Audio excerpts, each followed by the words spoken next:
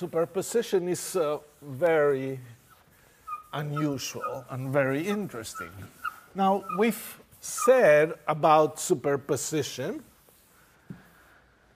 that in classical physics, when we talk about superposition, we have electric fields, and you add the electric fields, and the total electric field is the sum of electric fields, and it's an electric field, and there's nothing strange about it. The nature of superposition in quantum mechanics is very strange. So, of superposition. I will illustrate it in a couple of different ways. One way is with a device that we will get accustomed to it. It's called the Mach-Zehnder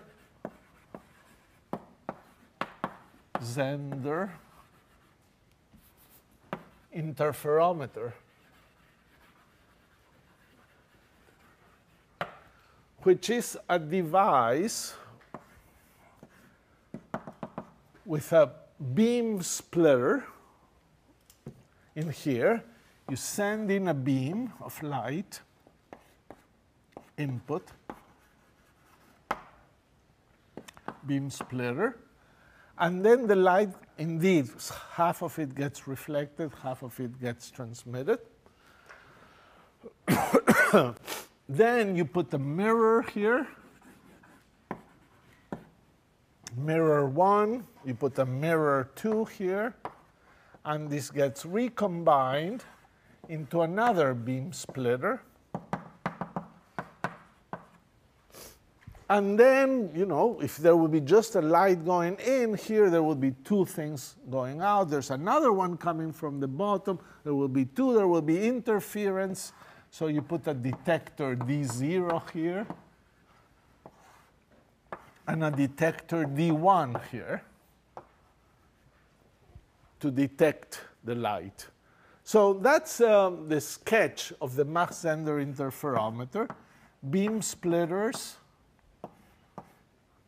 and mirrors. Take a beam, split the light, go down, up, and then recombine it and go into detectors. You can get, and this is was invented by these two people independently, 1890s.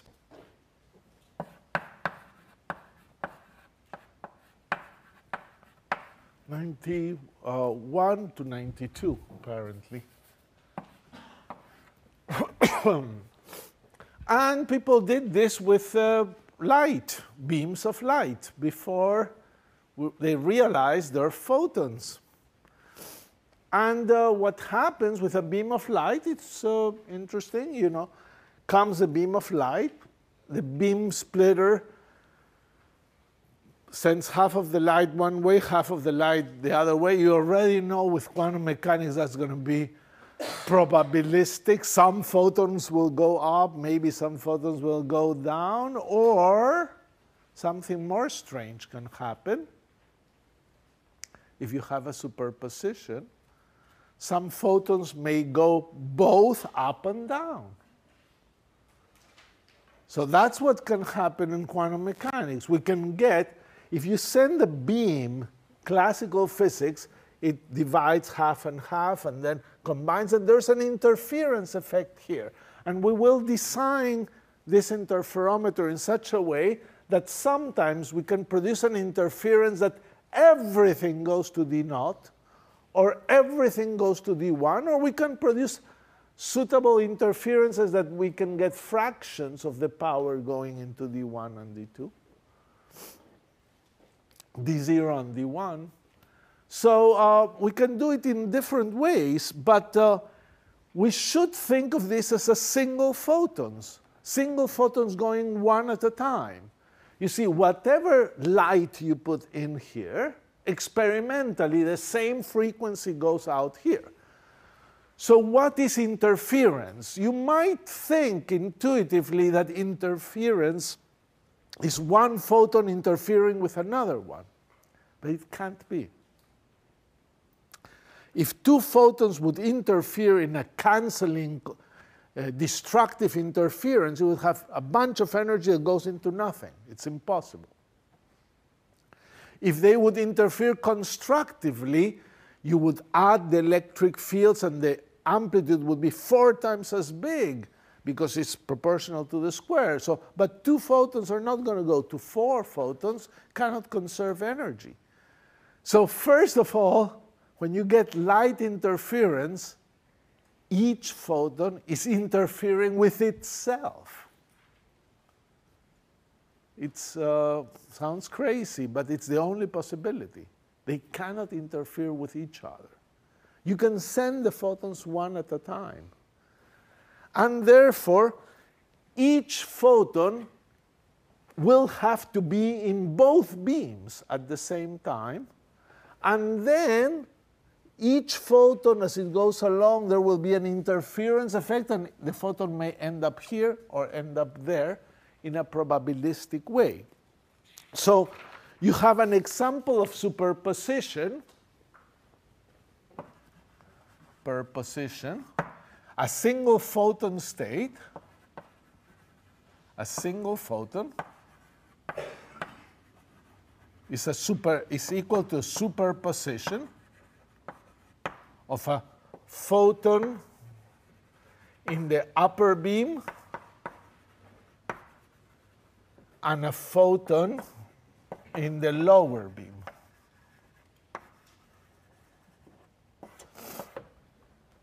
It's like 2 different states, a little different from here. You had photons in 2 different polarization states superposed. Here you have photons in 2 different beams. A single photon is in both beams at the same time. And unless you have that, you cannot get a superposition and an interference that is consistent with the experiment. So what does that mean for superpositions? Well, it means something that we can discuss, and I can say things that at this moment may not make too much sense, but would be a good idea that you think about them a little bit. We associated states with vectors. States and vectors are the same thing. And it so happens that when you have vectors, you can write them as the sum of other vectors. So the sum of these 2 vectors may be this vector. But you can also write it as the sum of these 2 vectors. These 2 vectors add to this thing. And you can write any vector as a sum of different vectors. And that's actually quite relevant. You will be doing that during the semester, writing a state, a superposition of different things. And in that way, you will understand the physics of those states. So, for example, we can think of 2 states, A and B. And you see, as I said, states, wave functions, vectors, we're all calling them the same thing. If you have a superposition of the states A and B, what can happen? All right, we'll do it the following way. Let's assume if you measure some property on A, you always get value A. So you measure something, position, momentum, angular momentum, spin, energy, something. On A is a state that you always get A. Suppose you measure the same property on B, you always get B as the value. And now, suppose you have a quantum mechanical state. And the state is alpha A plus beta B. It's a superposition.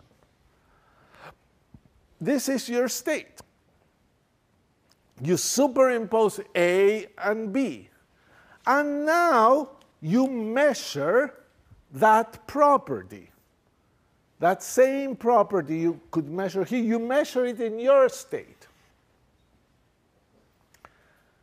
The question is, what will you get? You've now superposed those states. On the first state, you always get A. On the second state, you always get B. What do you get on the superposed states where alpha and beta are numbers? Complex numbers in general. Well, the most perhaps immediate guess is that you would get something in between, maybe alpha A plus beta B, or an average or something. But no, that's not what happens in quantum mechanics. In quantum mechanics, you always get A or you always get B. So you can do the experiment many times, and you will get A many times, and you may get B many times, but you never get something intermediate. So this is very different than in classical physics. If a wave has some amplitude, and you add another wave of different amplitude, you measure the energy, you get something intermediate. Here, not. You make the superposition, and as you measure, you will either get the little a or the little b, but with different probabilities. So, roughly speaking, the probability to get little a is proportional to the number in front of here is alpha squared, and the probability to measure little b is proportional to beta squared. So, in a quantum superposition, a single measurement doesn't yield an average result or an intermediate result. It leads one or the other. And this should connect with this. Think of the photon we were talking before.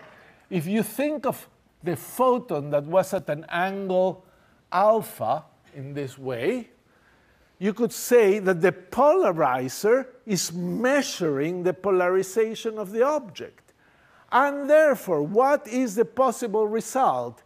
It may measure the polarization and say, oh, if it's in the x direction, you get it right. And what is the probability that you get it to be in the x direction is proportional to cosine squared alpha, the coefficient here squared. So the probability that you find the photon after measuring in the x direction is cosine squared alpha, and the probability that you'll find it here is sine squared alpha. And after you measure, you get this state, which is to say the following thing. The probability to get the value A is alpha squared, but if you get A,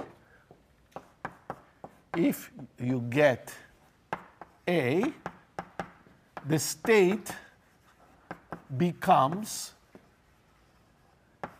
A because this whole state of the system becomes that. Because successive measurements will keep giving you the value A. If you get B, the state becomes B. So this is what is called the postulate of measurement and the nature of superposition. This is perhaps the most sophisticated idea we've discussed today, in which in a quantum superposition, the results are not intermediate. So when you want to figure out what state you have to prepare many copies of your state in this quantum system and do the experiment many times, because sometimes you'll get A, sometimes you'll get B. After you've measured many times, you can assess the probabilities and reconstruct the state.